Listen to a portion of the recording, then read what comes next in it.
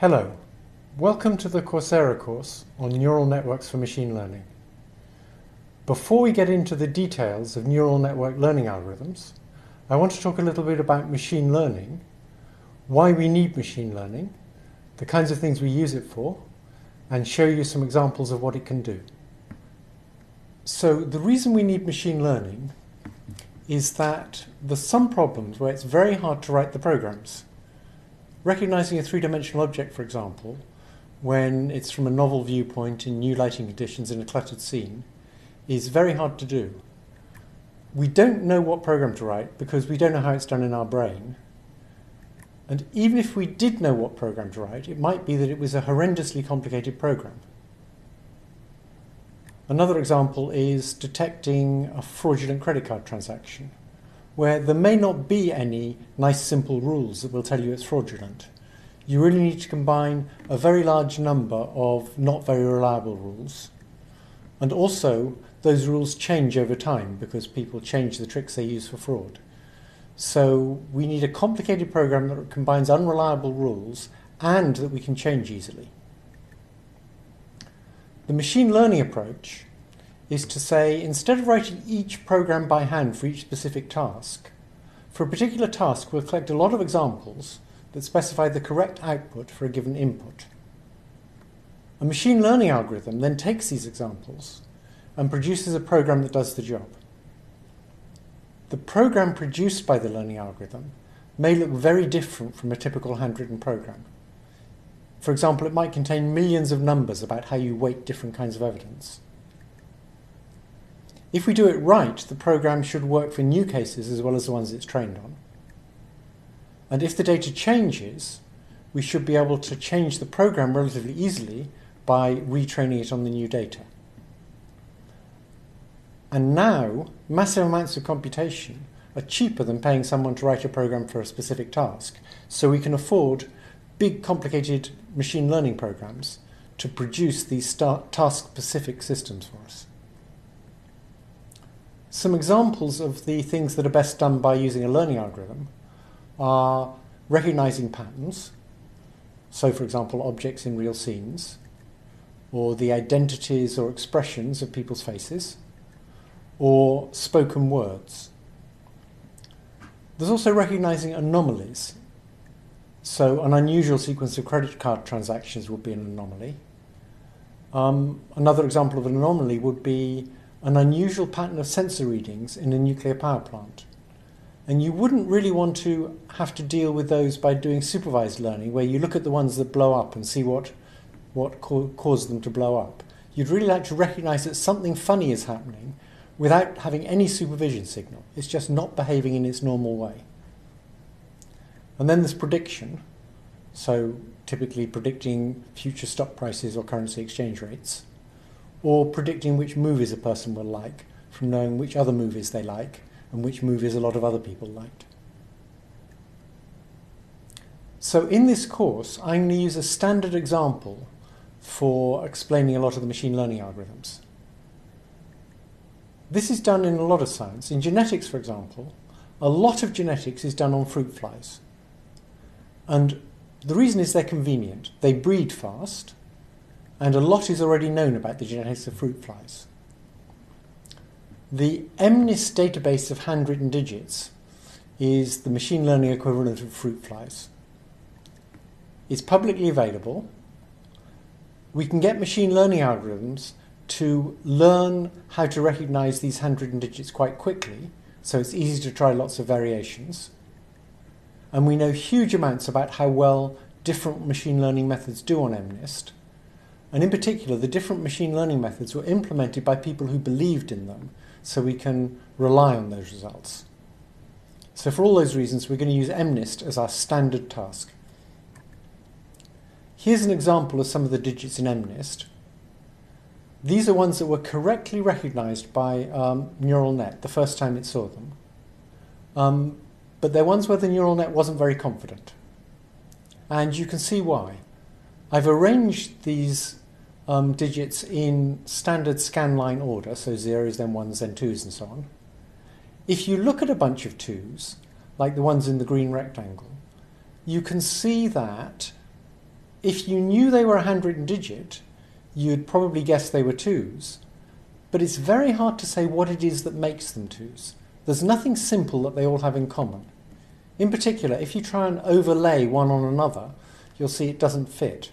And even if you skew it a bit, it's very hard to make them overlay on each other. So a template isn't going to do the job. And in particular, a template is going to be very hard to find that'll fit those 2s in the green box and won't also fit the things in the red boxes. So that's one thing that makes recognizing handwritten digits a good task for machine learning. Now, I don't want you to think that's the only thing we can do. It's a relatively simple thing for a machine learning system to do now. And to motivate the rest of the course, I want to show you some examples of much more difficult things. So we now have neural nets with approaching 100 million parameters in them that can recognize 1,000 different object classes in 1.3 million high-resolution training images got from the web. So there was a competition in 2010, and the best system got 47% error rate if you look at its first choice, and 25% error rate if you say it got it right if it was in its top 5 choices, which isn't bad for 1,000 different objects. Jitendra Malik, who's an eminent neural net skeptic and a leading computer vision researcher, has said that this competition is a good test of whether deep neural networks can work well for object recognition. And a very deep neural network can now do considerably better than the thing that won the competition. It can get less than 40% error for its first choice and less than 20% error for its top 5 choices. I'll describe that in much more detail in Lecture 5. Here's some examples of the kinds of images you have to recognize. These are images from the test set that it's never seen before. And below the examples, I'm showing you what the neural net thought the right answer was, where the length of the horizontal bar is how confident it was, and the correct answer is in red. So if you look in the middle, it correctly identified that as a snowplow, but you can see that its other choices were also fairly sensible. It does look a little bit like a drilling platform. And if you look at its third choice, a lifeboat, it actually looks very like a lifeboat. You can see the flag on the front of the boat, and the bridge of the boat, and the flag at the back, and the high surf in the background. So its errors tell you a lot about how it's doing it, and they're very plausible errors. If you look on the left, it gets it wrong, possibly because the beak of the bird is missing, and because the feathers of the bird look very like the wet fur of an otter. But it gets it in its top 5, and it does better than me. I wouldn't know if that was a quail or a ruffed grouse or a partridge. If you look on the right, it gets it completely wrong. A guillotine, you can see why it says that. You can possibly see why it says orang-utan, because of the sort of jungle-looking background and something orange in the middle, but it fails to get the right answer. It can, however, deal with a wide range of different objects. If you look on the left, I would have said microwave as my first answer. The labels aren't very systematic, so actually the correct answer there is electric range, and does get it in its top 5. In the middle, it's getting a turnstile, which is a distributed object. It can do more than just recognize compact things, and it can also deal with pictures as well as real scenes, like the bulletproof vest. And it makes some very cool errors. If you look at the image on the left, that's an earphone. It doesn't get anything like an earphone, but if you look at its 4th bet, it thinks it's an ant. And to begin with, you think that's crazy, but then if you look at it carefully, you can see it's a view from an ant from underneath. The eyes are looking down at you, and you can see the antennae behind it. It's not the kind of view of an ant you'd like to have if you were a greenfly. If you look at the one on the right, it doesn't get the right answer, but all of its answers are cylindrical objects. Another task that neural nets are now very good at is speech recognition, or at least part of a speech recognition system. So speech recognition systems have several stages. First, they pre-process the sound wave to get a vector of acoustic coefficients for each 10 milliseconds of sound wave. And so they get 100 of those vectors per second. They then take a few adjacent vectors of acoustic coefficients, and they need to place bets on which part of which phoneme is being spoken. So they look at this little window, and they say in the middle of this window, what do I think the phoneme is and which part of the phoneme is it? And a good speech recognition system will have many alternative models for a phoneme, and each model it might have 3 different parts. So it might have many thousands of alternative fragments that it thinks this might be, and you have to place bets on all those thousands of alternatives. And then once you've placed those bets, you have a decoding stage that does the best job it can of using plausible bets, but piecing them together into a sequence of bets that corresponds to the kinds of things that people say. Currently, deep neural networks pioneered by George Dahl and Abdul Rahman Mohammed at the University of Toronto are doing better than previous machine learning methods for the acoustic model, and they're now beginning to be used in practical systems. So, Dahl and Mohammed